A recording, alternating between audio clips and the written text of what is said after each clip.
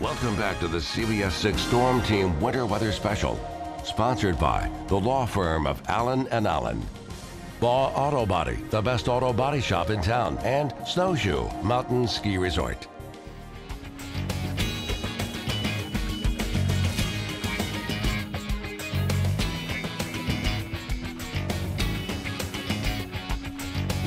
All right, this is the time of the year where we start to dream or dread snowfall here in the Commonwealth. A lot of snow lovers out there, but there are a lot of us also that would rather not see it ever come around. But this winter, we're going to see a couple things that come into play for snow. First off is the El Nino cycle, and we talk about this a lot, an El Nino or a La Nina, and how it affects our weather.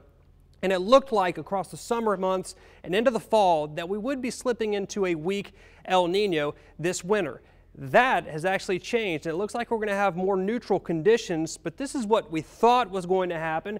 When you have an El Nino, you have warmer than normal waters across the eastern equatorial Pacific, and when we do have one of these El Ninos, it creates a stronger than normal jet stream across the southern United States. So that active southern branch will bring more storm systems in our direction. And with more storm systems, it just gives us a better chance that one of those will coincide with cold air and bring us a good snow or ice event. It doesn't have a whole lot to do with the cold air. In fact, with an El Nino, we typically get warmer weather here in the mid-Atlantic. The colder air is due more to a circulation up to our north and east, and it is called the North Atlantic Oscillation, and it has to do with how this area of high pressure builds or doesn't build across Greenland. It's called a blocking high. This is essentially like throwing a rock or a log into a river. The river, the jet stream, still going to flow, it just has to go around it, and when it does so, it creates the flow down to our south and west in more of a dipping pattern that will bring the colder air down into the southeast and mid-Atlantic. So when you have that blocking high, it creates a jet that dips much farther south. It brings colder air into the mid-Atlantic and the northeast.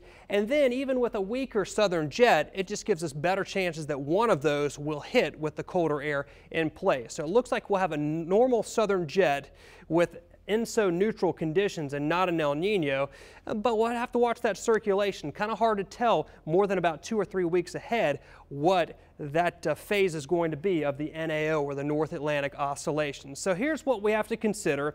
INSO neutral conditions. INSO just means El Nino Southern Oscillation.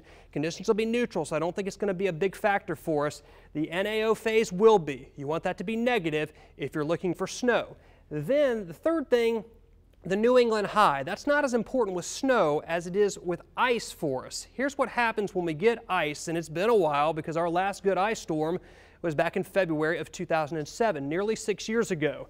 High pressure basically builds out of southern Canada and pushes to the east. The flow around high pressure is in a clockwise fashion, and the cold air associated with high pressure is very dense, so it hugs close to the surface of the earth. And because it's low and dense, it can't get over the mountains. So when it rotates around the high, it runs up against the mountains and then heads to the south. And that's why we get that shallow cold air here in the mid-Atlantic region, and that's why we're predisposed to ice storms here in the Richmond area. Again, it's been a while since we saw one, but I think we have a chance of seeing one this year. Here are your snowfall totals I'm expecting for the season. Up to 6 inches across southeast Virginia, 6 to 12 in the darker blue. Lighter blue, which includes Richmond, 12 to 18 inches, and then 18 plus when you get out into the mountains. So just to recap, I'm expecting 12 to 18 inches of snow for the Richmond area, which is a little bit above normal, and then average potential for an ice storm.